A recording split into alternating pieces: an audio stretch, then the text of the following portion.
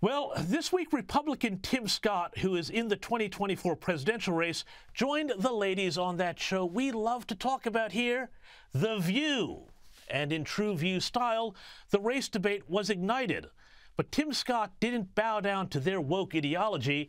Instead, he stood up to the hosts and spoke truth. Here's a snippet.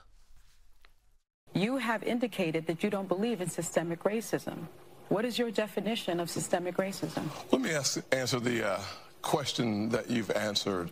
Or does it even exist in your mind? Let me answer the question this way. One of the things I think about, and one of the reasons why I'm on the show, is because of the comments that were made, frankly, on this show, that the only way for a young African-American kid to be successful in this country is to be the exception and not the rule. That is a dangerous, offensive, disgusting message to send to our young people today, that the only way to succeed is by being the exception. I will tell you that if my life is the exception, I can't imagine. But it is. But it's not, actually. It's been 114 years. Yeah, so the fact of the matter is we've had an African-American president, African-American vice president. We've had 2 African-Americans to be secretaries of the state.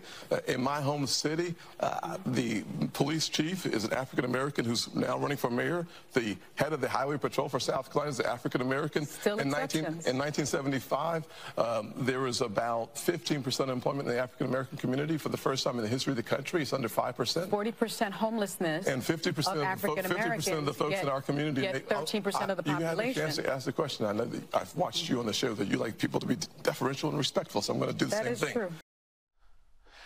Joining me now to discuss this is the founder of Wrong Speak Publishing, Adam B. Coleman. Adam, thank you so much here. Fantastic exchange there with Tim Scott, who we've spoken a lot about on this program and who I think brings a really interesting and refreshing style to American politics.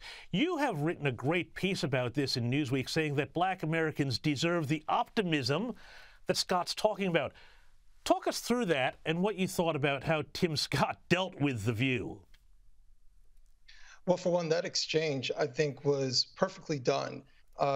He's able to express his viewpoint of optimism without being completely bombastic with Sonny. To further go to my article, when I was watching it, I was watching 2 different personality types. I was watching an optimist versus a pessimist.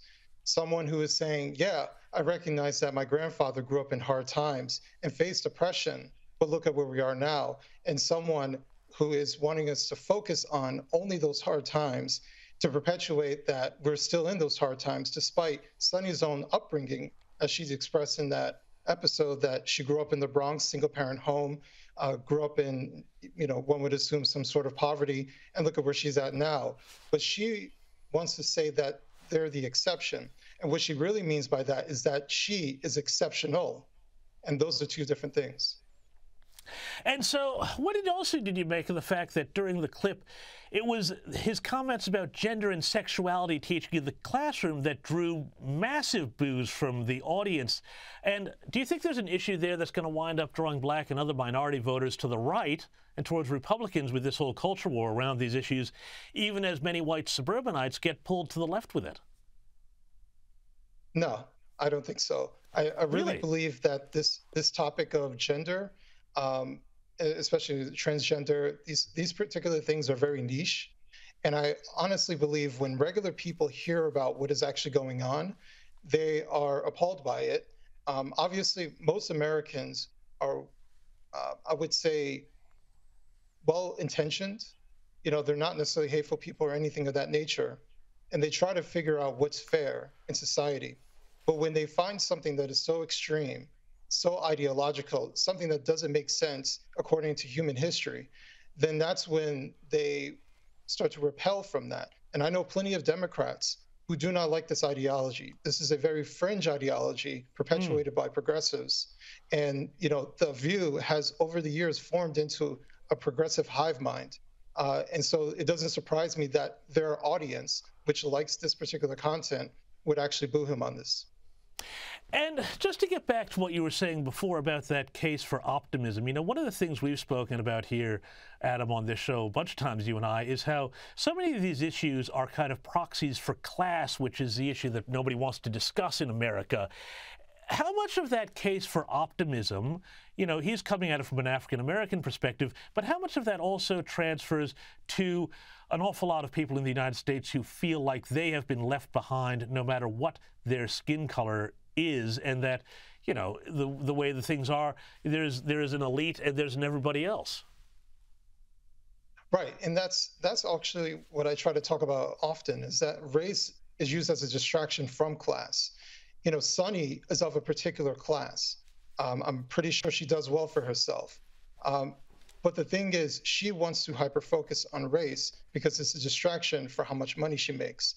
And amongst other people that exist in our society that are perpetuating this progressive ideology, the problem is that they don't want to address a class issue. They don't want to address the economics that other people are facing. They don't want to face how some of this migrant issue might be affecting real working people and their economics as well. They don't want to talk about, you know, jobs going overseas.